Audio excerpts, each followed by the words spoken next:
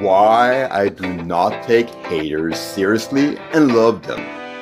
A lot of people get scared or hurt by haters, and I found the best way to deal with haters is compassion. If these trolls are willing to take the time to watch your videos and leave you a comment and blatantly insult you, just remember that they are simply projecting themselves and can't find a good argument to counter yours.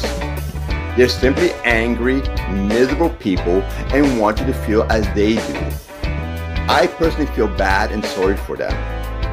Most of the time, I just tell them, I love you. I actually feel warmth towards people that hate on me the most. Remember, no matter what you post, there will always be haters looking to find something to throw at you, to judge you. Just stay preserved.